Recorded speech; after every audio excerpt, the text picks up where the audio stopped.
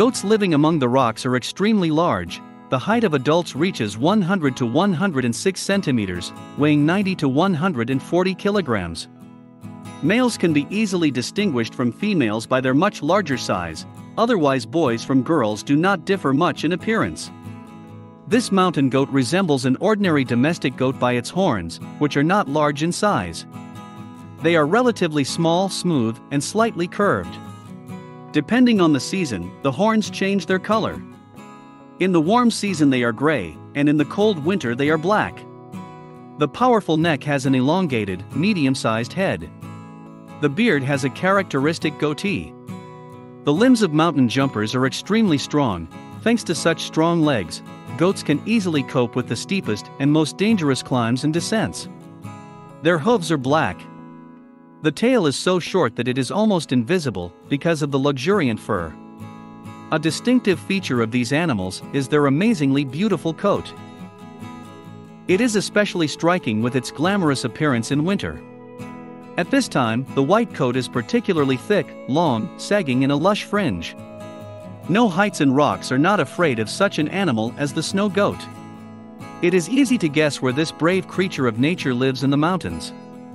Unfortunately, the population of these cloven-hoofed animals is decreasing. In the wild, this snow-white mountain goat is found exclusively on the rock slopes of North America. Horned rock climbers are capable of conquering peaks up to 3,000 meters. In ancient times, snow goats inhabited every expanse of North America. But over time, people gradually drove them out of their native places. The animals had to go farther and farther away in search of solitude and tranquility. Snow goats are not herd animals. They may live alone or in small groups, 3 to 4 individuals. Conflicts between them are rare. If undesirable conflict arises, they take a kneeling position, which helps to smooth the situation. The character of these animals is calm. They are not very active, sedentary, although they have to lead nomadic life to get food. Moving over the rocks, mountain white cuties do not like to hurry up and do not like to make abrupt movements and leaps, unless necessary. Slowly, like real climbers, the cloven-footed animals manage to rise to dizzying heights. A large powerful body does not prevent goats from holding onto small stones with their hooves. If, having climbed a cliff, the animal sees that it is impossible to get down, it simply jumps down, even from the height of 7 meters. In such a jump, the snow goat can turn around up to 60 degrees. If her hooves do not find a level landing site, she simply pushes off with them and makes another jump until she is confidently on her feet. Snow goats occupy an area of about 4.5 to 4.7 square kilometers to feed. In autumn, they migrate to the southern and western slopes of the mountains. They don't like to go down into the valleys and look for slopes that are not yet covered with a layer of snow. Mountain animals graze in the morning and evening hours. If the moon well illuminates the area, the goat's meal continues even after the sun goes down. The menu includes all vegetation available to them: grass, wild cereals, moss, bushes, tree branches and lichens. Moss and lichens are dug out from under the snow by herbivorous beauties with their hooves. They nibble bush branches, leaves and bark. In captivity, snow goats' favorite delicacies are fruits and vegetables. Snow goats are polygamous animals and are not known for their loyalty to one another. The mating season is during the cold season, November to December. At this time, the males begin to sweep the territory, spreading a special liquid. The specific smell of their marks informs females of the male's amorousness. Behind the goat's horns is a gland that secretes this fluid, so he rubs his horns on rocks and trees, thereby leaving his unusual smell everywhere.